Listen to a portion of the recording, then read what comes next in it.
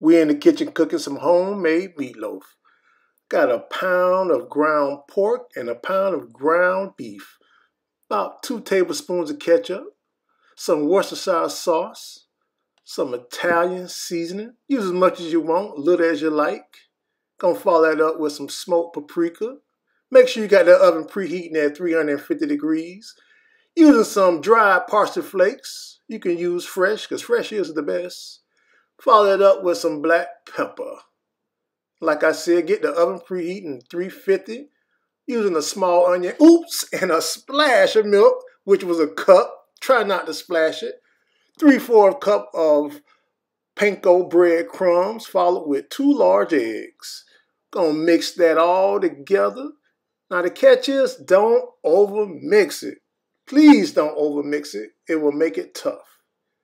Get that all nice and incorporated. And like I said, please do not over mix this meatloaf. Make sure we get all those onions back in there. Now I got a baking dish that I sprayed some cooking spray in. Now let's form this in the shape of a meatloaf. Now you can use a meatloaf pan, but I like to have mine in a bigger dish so that the juices can run everywhere when it's cooking. But the main thing is it's going to stay inside the meat. Going to put this in the oven, 350 like I said. Now we're going to make the glaze for this. Using like a cup of ketchup. You can use barbecue sauce, whatever you like. Follow that up with some onion powder and garlic powder. With some black pepper. And can't forget about the brown sugar. Please use that brown sugar. Mix that all in.